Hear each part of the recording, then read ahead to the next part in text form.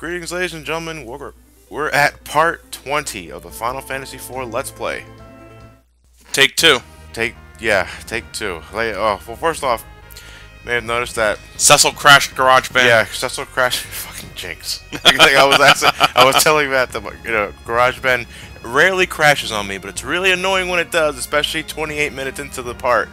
But ain't that a bitch? I was telling him about it. Matt blamed Cecil, and I couldn't think of a retort because that actually makes a degree of sense. Makes a hell of a lot of sense given what we've seen. Oh man, but anyway, ladies and gentlemen, I apologize for the little delay there. You may have noticed that this was not uploaded on a Sunday. Mario Party. That's all. That's all I'm gonna say. So we're gonna visit the only area I didn't show off yet on the moon, the home of the Hummingways. That's pretty much all these guys do. I almost thought your cell phone was going off or something. It's a bill collector. Oh, son of a... I don't want to answer the phone. So you can. This is actually Johnny the only shop. It's the only shop in the original game where you could buy elixirs, unless you're playing the original SNES version, where they pretty much give them to you. Well, yeah, they water the game down because you can buy elixirs and ethers from shops. You could do that in Final Fantasy VIII as well. When you have to open up a store that usually tells you they're closed. Yeah. But if they tell you to come on in and they're open, you can buy elixirs there. I think it's like 37.5. What's the stipulation for getting the store to open? None, it's just random. Oh, it's random. Oh, so it's just a matter of just revisiting every once in a while. Yeah, like looking for a job in the economy when you've been unemployed for a while. Oh man. Well, anyway, ladies and gentlemen, last part we took care of the optional cave of trials exclusive to the Advance and PSP versions of Final Fantasy IV. So now we're actually going to tackle the final dungeon of the game, the Lunar Subterrane. Thanks to the power of jump cuts, we don't have to traverse through those two caves on the way to this place. It's kind of annoying. I kind of wish there was a shortcut at this point to get to this place. Fabulous power. But dungeon. So what's the red stuff there? Carpet? Shag? Meat? Meat. Ground meat. It did look like ground beef, dude. Maybe that's what the Lunarians consider as carpet. They're savages. Well, no, man, they're just really eccentric. You know, at least Extus has the common decency to pretend his isn't macabre in any way, shape, or form. Yeah. Yeah, we're talking to crystals. They put up better conversations than lightning would. Hi, Sarah.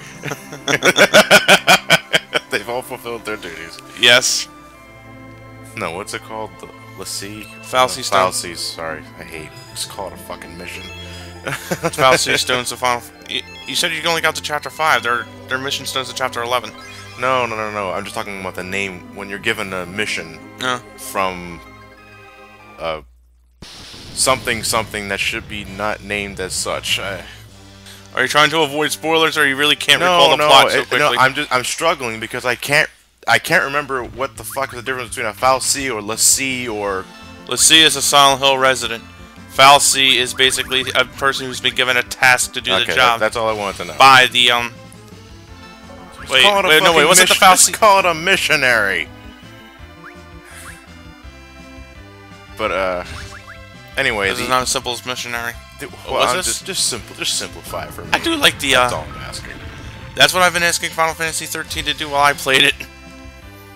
Anyway, what you about to say something? You like what? I like the design of the Iron Giants in this one. They got like a hand cannon and a claw. Do you fight the Terminator? No. I don't. Off the top of my head, no. Because we haven't gone to the optional shit yet.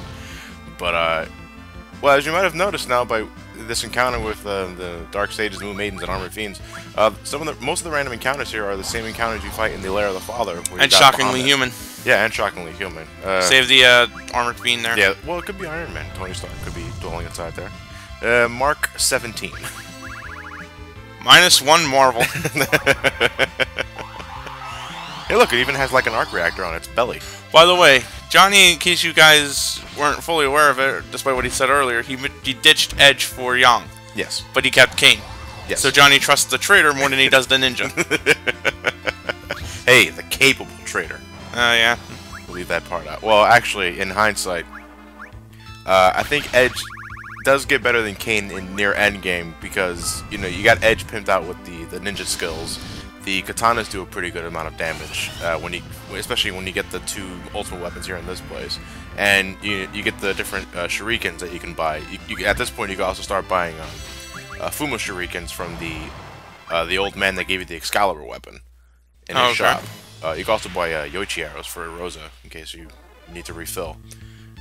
But anyway, ladies and gentlemen, Lunar Subterranea is the largest dungeon in the game. Well, that's not so large. It took option. 2 parts. We're taking 2 parts total to explore this entire area, ladies and gentlemen, because not only is it large, a lot of branching pathways, there's a lot of monster in boxes here.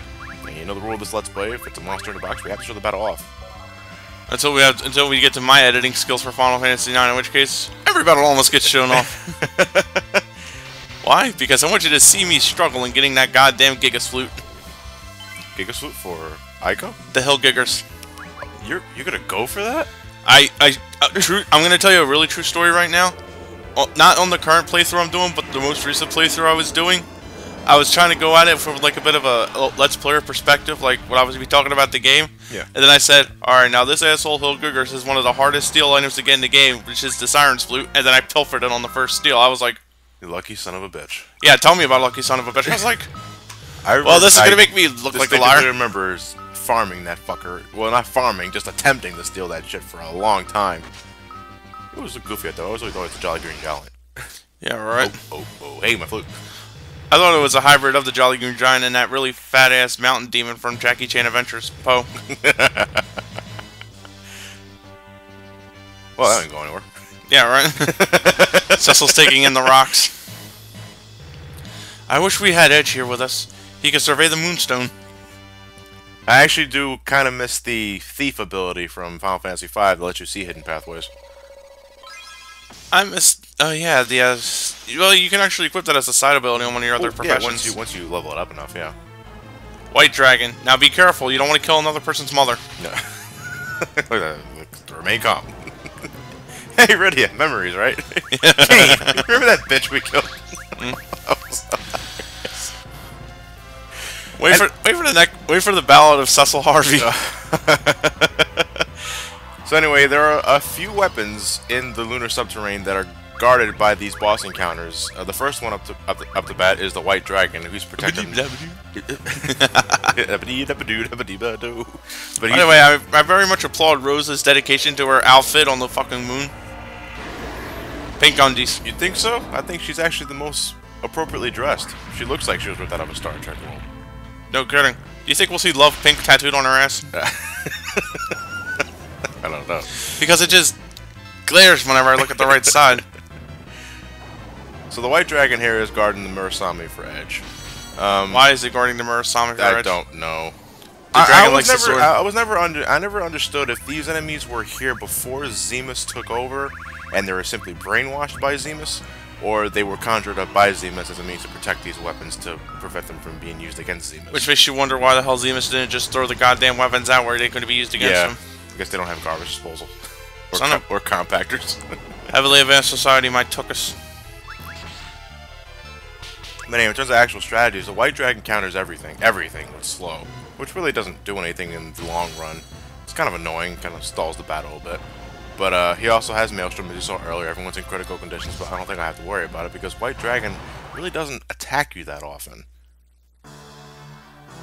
So we have the weapon for a guy who's not even here.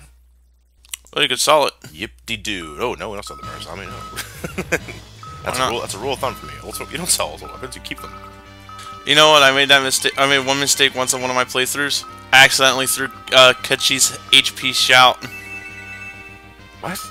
I was actually experimenting with a whole bunch of materia at the time, and one of the games I was doing was like a command materia only mission. Yeah. So when I was throwing around some of the weapons to make some use out of it, I ended up accidentally throwing Kachi's HP shout. What's a fucking megaphone doing in my bag? Yeah, but you only use the HP shot when you're pretty much done materia grinding, though. Yeah. The only thing I really don't like ultimate weapons is there's no materia growth on it, except for Aerith's, but she dies anyway. Yeah, spoiler alert. Everybody did a grandmother. No, that bitch is dead. So why are you having me trying to hide spoilers on earlier games that everybody else played? On what games? Can you name? L.A. Noire? No, wait, that was you. I told you not to. Oh, excuse me, I was the newbie there, you bitch. Oh, see, if somebody else was a newbie to Final Fantasy VII. There's no such thing. Want to bet? Oh, well, Matt, realistically, there is newbies all over the damn world if you want to get me on that. Right. But on the internet? That's still something I can get you on. On the internet? On the internet, of course on the internet. Everybody knows of 7, Ocarina of Time, and, it's another game. Not really. Do you know how many people actually keep screwing up the main plot to 7? No. I mean, I'm just aware of it. Not actually played the game, aware of it. Oh. I'm trying to think of another one. Would World of Warcraft count? How? Just for the sheer popularity. It's surely popular, but I just don't know a damn thing about it. Yeah, like I said earlier, I'm not just talking about the amount of people that played the game, just know about it. But that's just it. All I know about... But the thing is that I really don't know anything about World of Warcraft. All I know about World of Warcraft is World of Warcraft, and apparently in one of the latest expansions, you can control a Kung Fu Panda. Voiced by Jack Black? God, no, that would tear me away from the game. I take it you didn't like Kung Fu Panda. No, I just can't stand Jack Black too much. Oh, you learn something new every day. Like, you ever see Gulliver's Travels that he was in? No, I haven't. Gulliver's Travels had this one scene where he actually used his pee to put out a fire.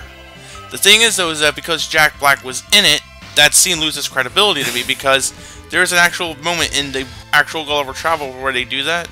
But with Jack Black in the mix, it feels like they didn't do that because it's a homage to the book. It just felt like they put it out because, haha, pee.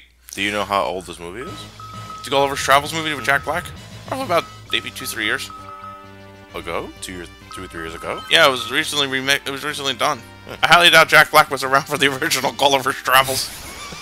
He was trying to avoid being jerked out. Remind me to show you the pic of Destiny later on.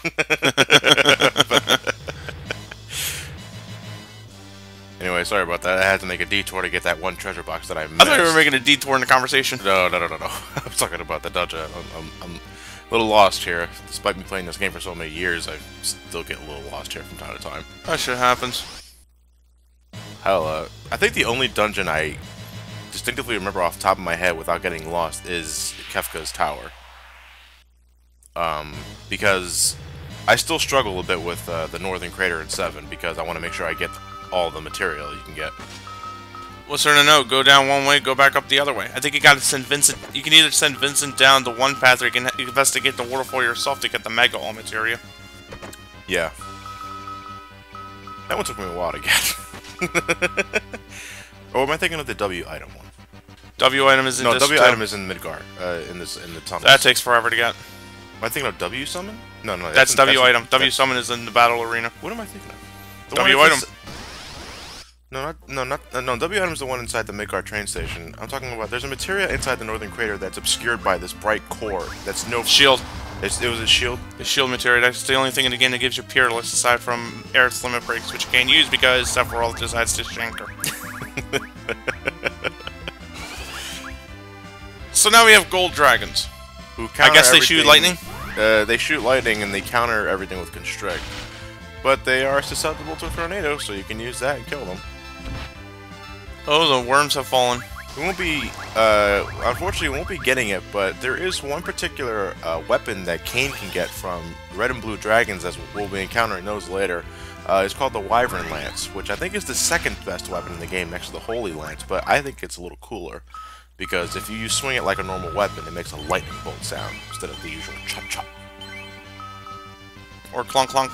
Yeah, it's kind of, he's swinging the spear, you're right. So how are we breathing in space here? We're not in space, we're underground. How are we breathing underground? In space? Artificial atmosphere. Fuck it, I'll buy it.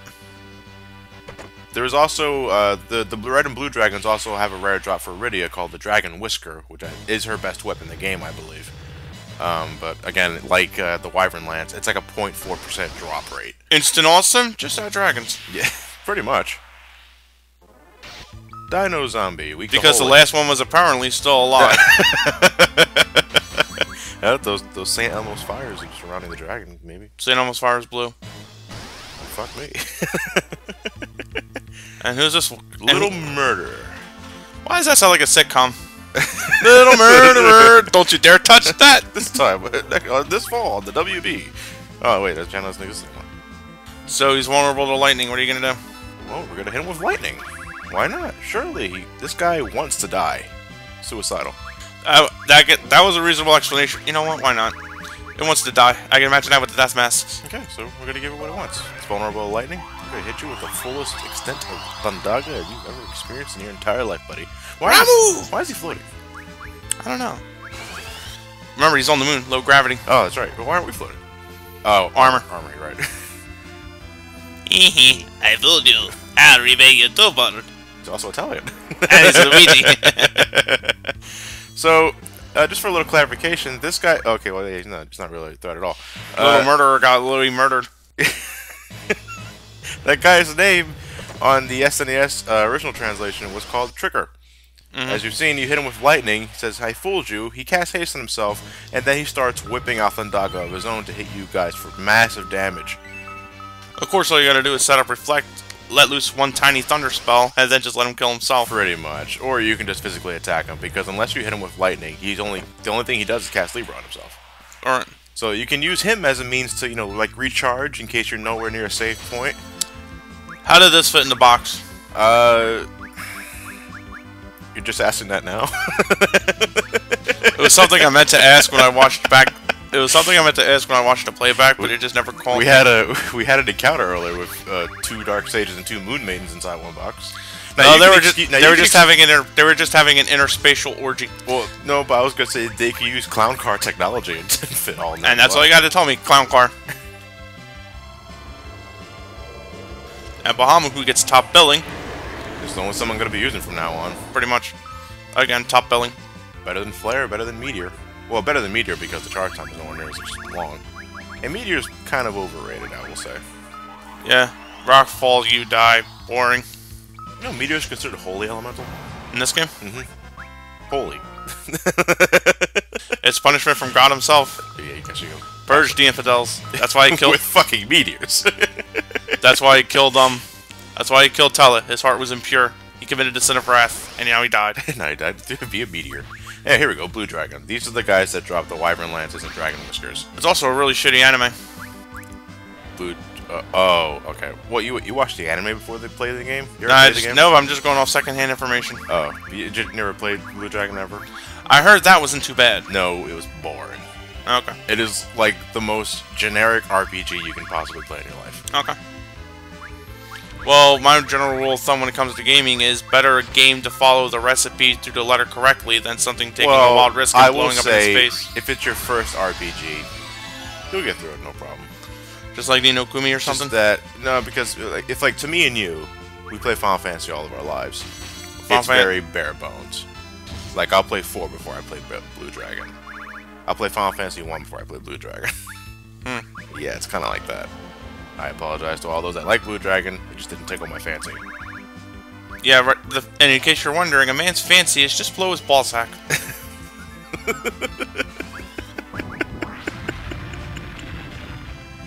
I've been tickling nutsack the entire time. You want a game to tickle your fancy? Well, there it is. Oh, son of a bitch. Red Dragon and Blue Dragon. Why did I pause there?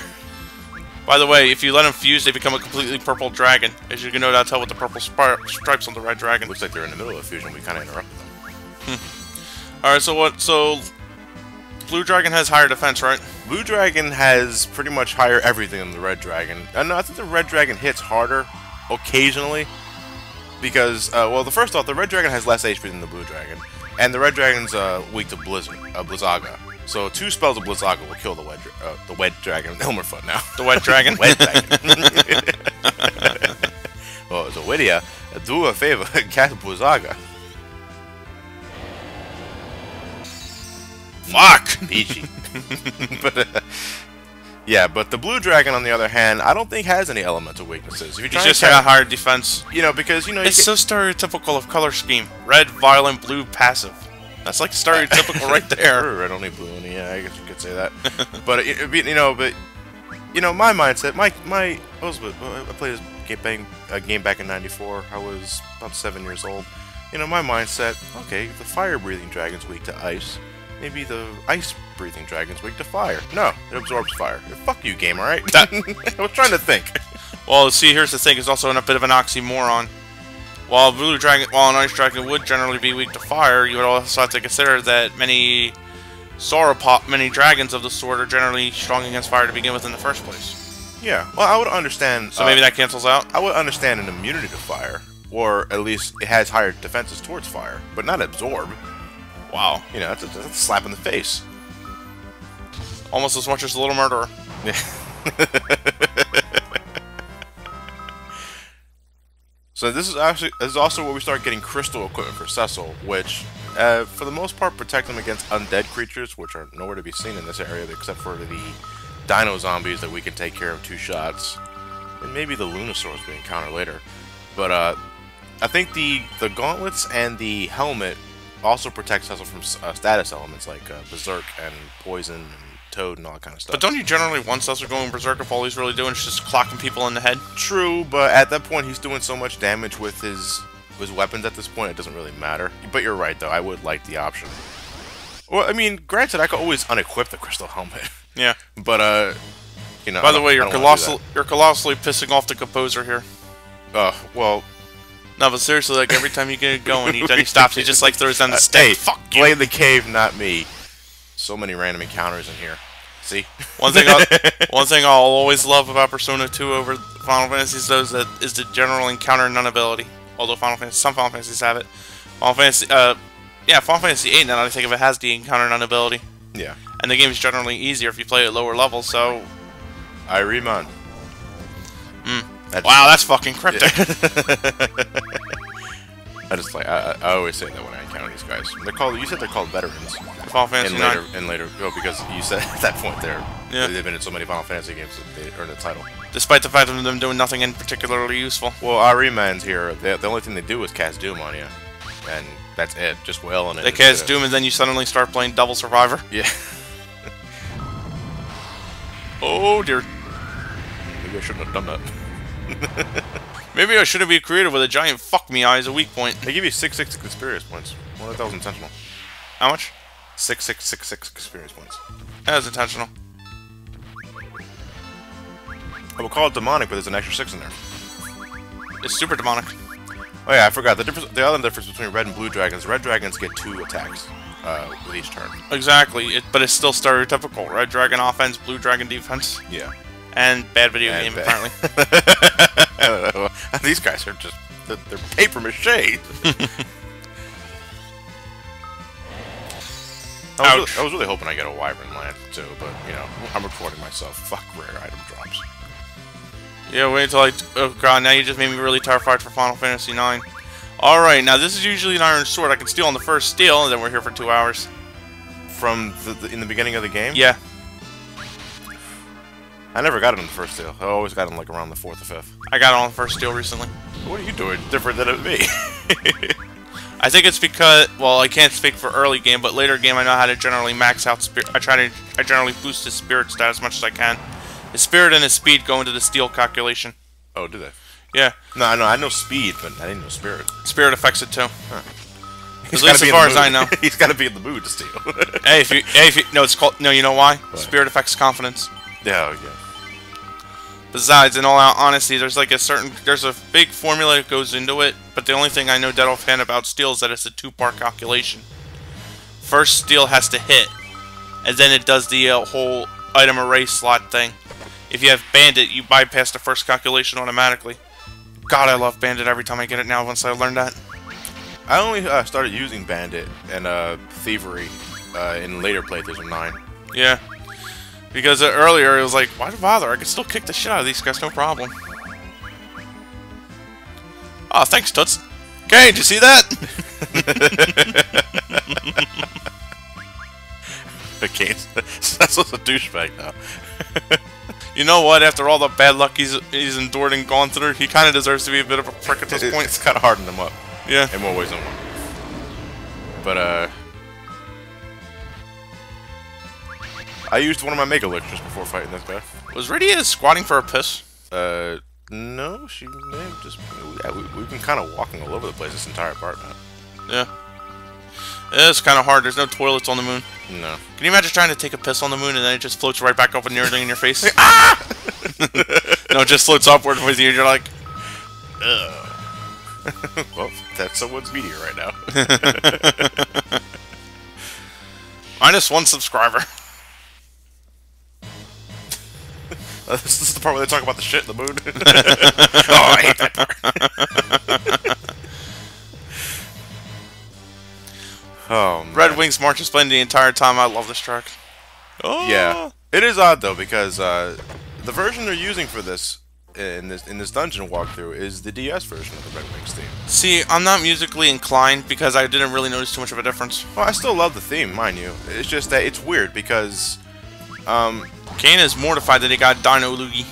you remember Dead Dino Loogie at that. You remember the beginning of the game where we see the Baron's air fleet taken to the skies? They're playing the Red Wings theme. Yeah. They're playing the original Super Nintendo version of Red Wings theme though. But for this dungeon, they used the DS version. And it's odd because you can also go to the sound test in this game's collection, and they play the SNES version of Red Wings when you play it in the sound test. But for some reason, they play the DS version when you're in this dungeon. The skull on Kane was tripping balls. Hey buddy, what are you doing? What are you doing? What are you doing? What are you doing? Hey, you're on your knees. Why are you doing that? This room. It only has a chest inside that contains a red fang, but if you use a siren in that room, well, we'll be showing that off later. Next part. Not now. Meanwhile, we get to hear a frustrated composer repeatedly try and give up on the Red Wings piece. Okay, you're just hanging there, Noble.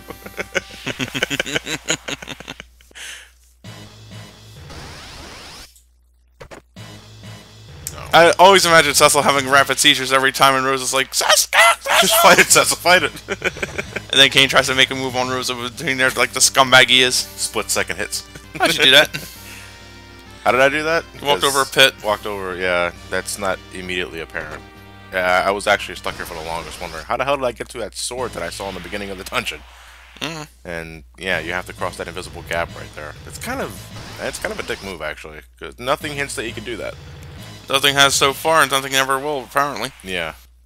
I mean, you get invisible pathways and caverns and stuff like that, and that makes some degree of sense. But Monster in a box. you know, walking over a gap, no, I don't. Since when can we jump? Final Fantasy 13-2 actually instigates a jump feature. Didn't 10-2 do it first? 10-2 was scripted jumps. 13-2 is jump button, jump. Oh, so you actually have a jump button. Yeah, So I it's know. not scripted. And I was looking at it going, finally? Since when does Final Fantasy need a jump button? And that's why Final Fantasy 13-2 sucks. A jump button? Worst game ever done by. Yeah, because if geeks have shown anything in the past is that they hate change. Seriously. Everybody bitches when they change. I'm not disagreeing. Exactly. I'm all for change as long as it's not a really radical change. I'm all for a change as long as it's not a stupid change.